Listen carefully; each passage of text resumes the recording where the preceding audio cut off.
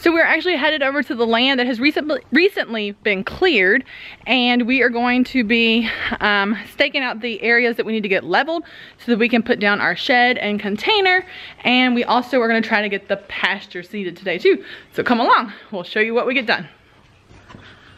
Everybody ready? Yeah. What? Alrighty, let's go.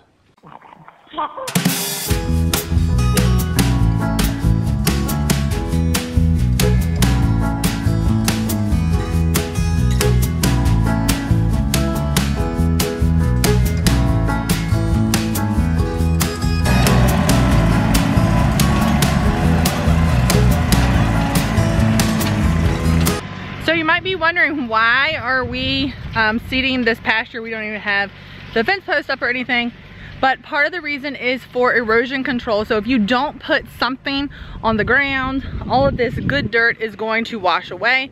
Not only that, it's gonna grow weeds, because bare ground wants to be covered, and so it will put weeds up that we don't want. So we're just seeding it right now in like some oats and some clover, some annual ryegrass, winter wheat.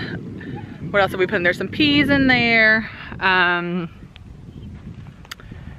triticale. I'm trying to think what else we have in there. So it's just a really good mixture of grasses and things that do really well for the fall and winter time, to give this ground some ground cover. And should we get over here with Miss Buttercup and our animals in the fall winter, it'll give them something to graze on as well. So we are, you can see, spreading it all on the whole 6 acres. And then we will go back and do our fence posts. Now, if our fence posts don't get up immediately, we already have mobile fencing from Premier One that we can set up and use for the animals so that they can graze areas until we get the permanent fencing up. But permanent fencing is gonna be one of the next things we're gonna be working on. So now I can show you where we have drawn. So through here, you'll see T-posts that mark off where each acre is. So this is a 6-acre area that we cleared, and we have divided it off into 6 1-acre plots. And then that is kind of how we started to plan out what we were going to put where. So right up here near this pile is actually where we're going to start our shed, and our shed will actually end up being a little bit between our garden, our fenced in garden area here, and our orchard that is gonna go right here at the back of the 1st acre. So our home will actually be kind of over here where the kids are right now. And then right here at this marker we have put in, this will actually be where the back corner of our shed is gonna be. So you're looking at shed will be right here, orchard here on the 1st acre, and our we're starting with a 10,000 square foot garden area here on the 1st acre, and then house. Eventually we'll have like an outdoor kitchen type of area here, and the other container from our house is going over there, which is where we currently store hay. And we will be building a roof off of our shipping container that we have over there that we store hay in. We'll be putting a roof over top of that, and then coming out off of it with a larger lean-to, and that's actually what is going to be our tractor shed. So on this 1st acre, you'll see our chicken coop, the kitchen garden, our house, what else? Oh, our orchard, a little bit of yard, and then just mainly the buildings and things that we need right up here near the house to be able to get to stuff. The remaining 5 acres for now, so 1 way back in the back, then the 2 here, and then further down the hill there are 2. They will be pasture land for now, and we will be rotating the dairy cows through there. We will rotate sheep through there. We have an area that's a little bit more wooded. You can kind of see over here where we have woods and overgrowth and things. We will be running some goats through. and who knows what else. You're gonna have to keep watching to see as we develop this homestead. I mean, I told you we were starting this from scratch. This is about as scratch as you can get. So it was just finished getting cleared. You can see we have lots of piles that we are gonna be burning. I think we're gonna have a lot of bonfires coming up. And so we will be getting these piles burnt. And then we'll spread all that ash out across the ground, because that will be really good also for the dirt and all here. And we're gonna keep building. One thing that I am so excited about though is if you look here and you just kind of like scrape in the dirt, this dirt is really good and black, or brown. I mean, we're not dealing with red clay here. And the reason for that is because this was forest land for so long. So about 8 to 10 years ago, this was all forested area. The trees were all cut and cleared, and then it was planted back in pine. So it's been about 8 to 10 years now, and now we have come in and cleared this 6 acres that we're gonna be using.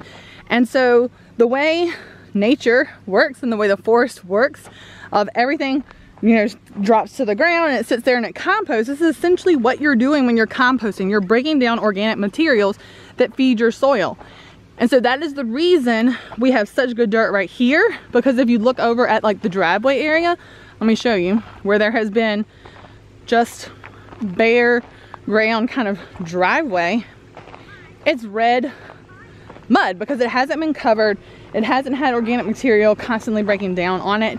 And so that area, we actually do have nice red mud, but we will be turning this into a driveway, so it's not that big of a deal. But look at the difference in the dirt here. Nice red clay, as opposed to the land where the forest has been, and that is now nice brown dirt. So you will see we left lots of trees. Our land here goes all the way around us on 4 sides, but we left tons of trees. It gives us the opportunity to be able to expand later. There are things we want to do with this land eventually. There is a stream. You say hi? There is a creek down at the back side of the property. Well, it's not all the way to the back, but there's a creek that runs the back side back here. So we have 12-month water, which is another really good plus to have on your land. Kids are jumping on the trailer. And so here we are. This is the land. This is kind of what we're doing. And we'll be showing you as we go through this. I mean, really building it from scratch, starting at the bottom. And well, yeah, compared to what we had and compared to where we're going, the good thing for us is that we do have a lot of, even though it looks like junk, we have a lot of infrastructure that we brought with us. So like this used to be the roof that was on Buttercup's milking stand before we had the big building built. We're actually gonna be using this as a sheep or a goat shelter. We have one of our little shelters that we had in the pasture before. We dug up all of our and took apart all of our raised beds. So here are the ends to our raised beds, here are the sides. So we'll be putting those back up.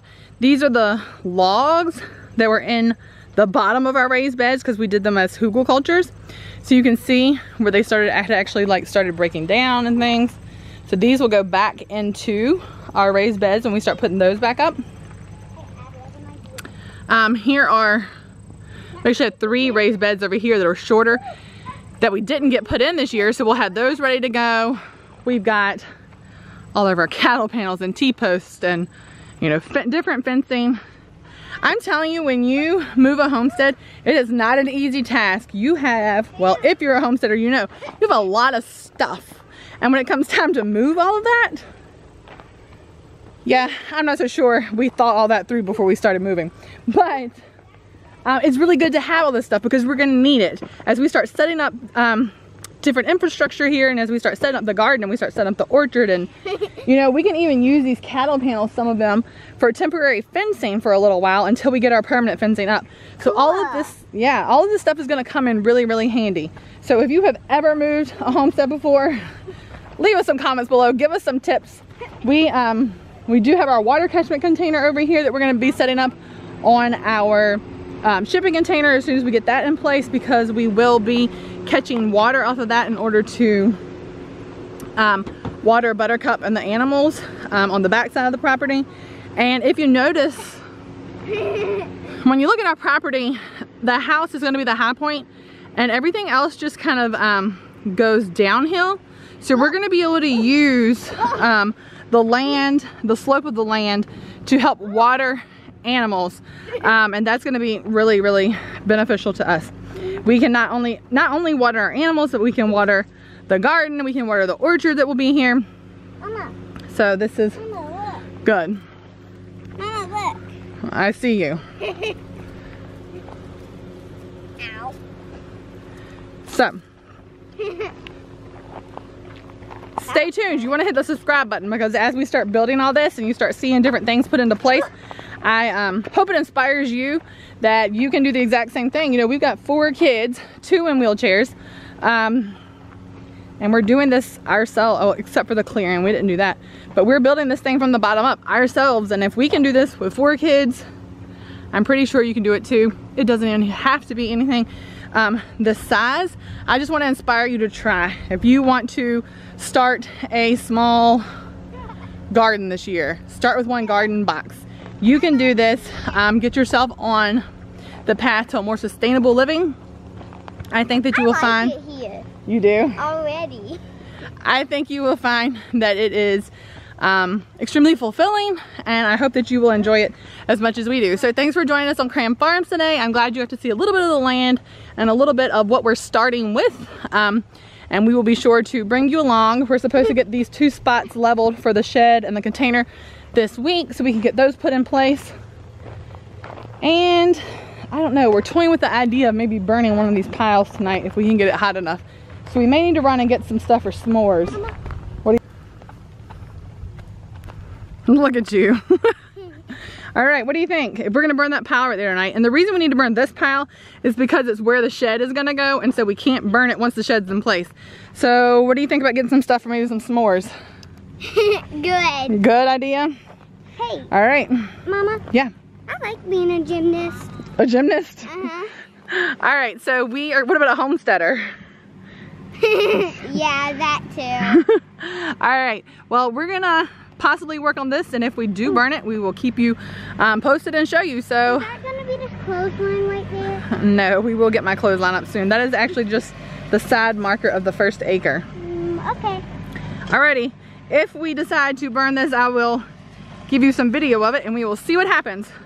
But we will see y'all next time. Don't forget to hit the subscribe button, give our video a like, and thanks for joining us at Cram Farms. Bye. So what are you doing? I'm making this. A little fall picture? Yeah, I did one too. What'd you get, some stickers? Let me see. Oh look, some nice little fall stickers, and now you're making a little fall scene. This is their entertainment while they sit here while we work.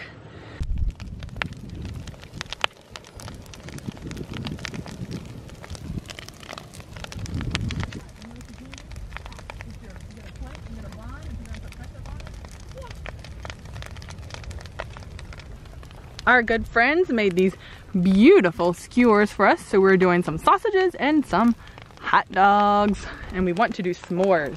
Hey Riley, you're almost sitting on the front porch. What do you think? So your bedroom might be like around here. What do you think? Good?